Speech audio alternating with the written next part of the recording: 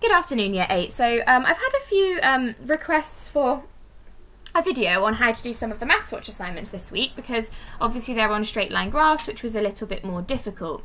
So I thought I'd go through some of the questions on MathsWatch and help you answer them. Okay, so this is an example of the first type of question that you could be given.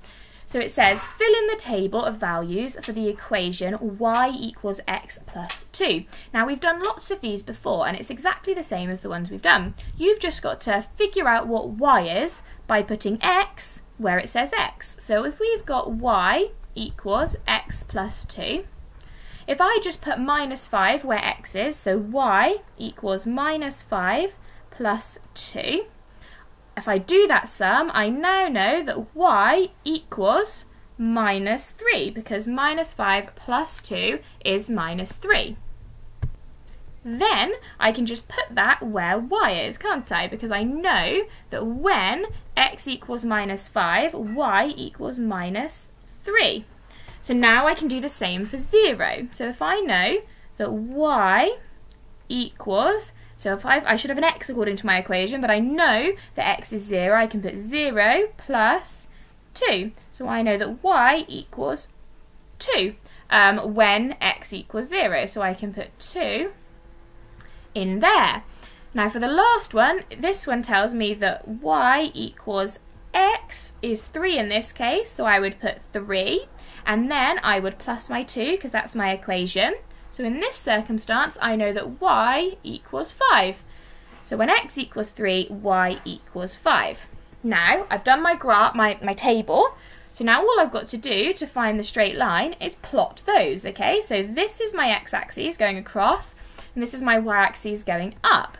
So for the first one, I would go along minus 5 and down minus 3. So my first point would be here. Now the next one is 0 for the x-axis and up to for the y-axis. So my second point would be here.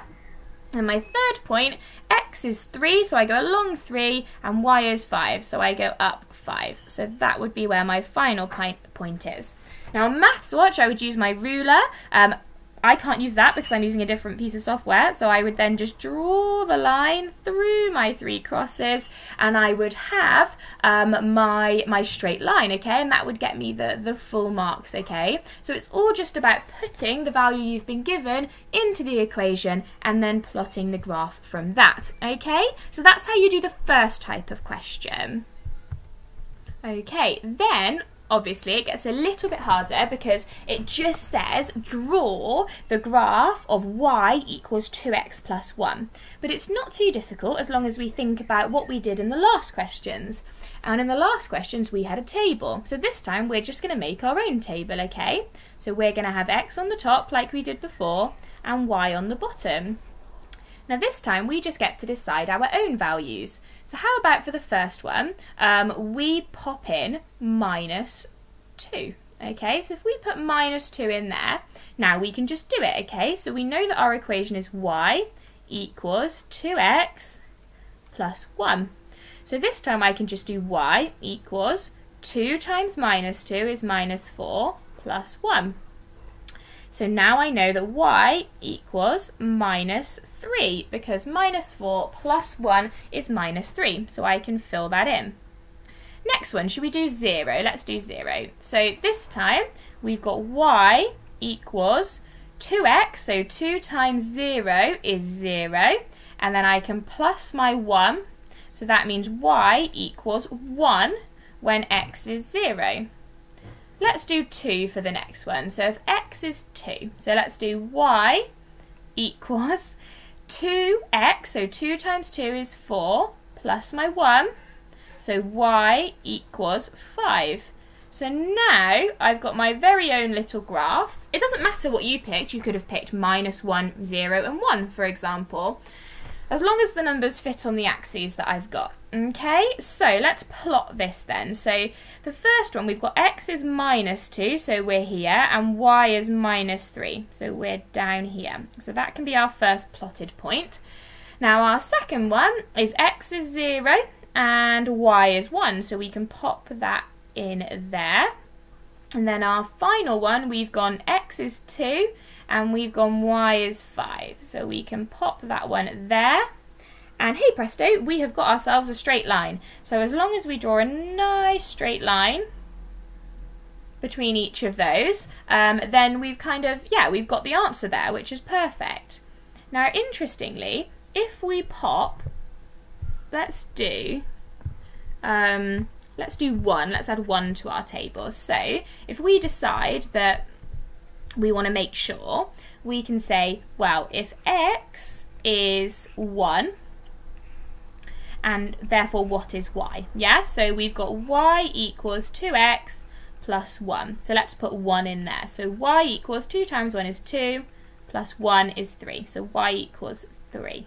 So this time, x is 1, y is 3. Yep, excellent. It's on the straight line there, isn't it?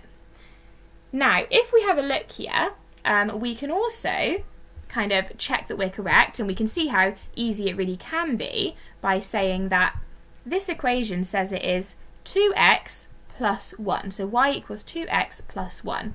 Now here, if you notice, we go along 1 and up 2. Okay, which is exactly what it says here, okay, because we go along 1 on the x-axis and up 2, and we do that each and every time. Okay, so therefore we would know that actually that is also a point. That is the point of -1, because that's the kind of shape that we draw each time. Okay, so make sure you've had a go at those types of questions. You just have to draw your own table, okay? Okay, so the next type of question is this one. So it's asking you to find out what the gradient of the line is. Now the gradient just means kind of how steep it is. Now there's a really nice easy way of doing this, okay? So all we've got to do is draw a shape on the line. Now the easiest way to do this is make sure we kind of start at a whole number and finish a whole number. Now that won't always be possible, sometimes it will be half, but I can draw a nice little triangle from here up to here, can't I? With a much straighter line, I'm sure that you could draw.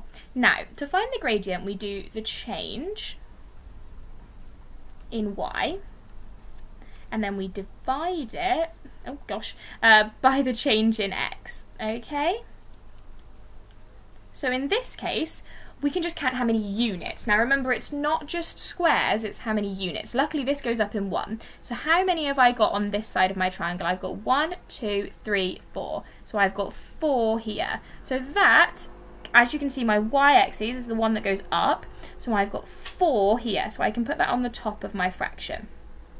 Then on the bottom I've got to put the amount that I've got from my triangle in x. So I've got 1, 2. So I can just put 2 there. Now as we know, in a fraction, 4 over 2 means 4 divided by 2. So you can just do 4 divided by 2. So 4 divided by 2 equals 2.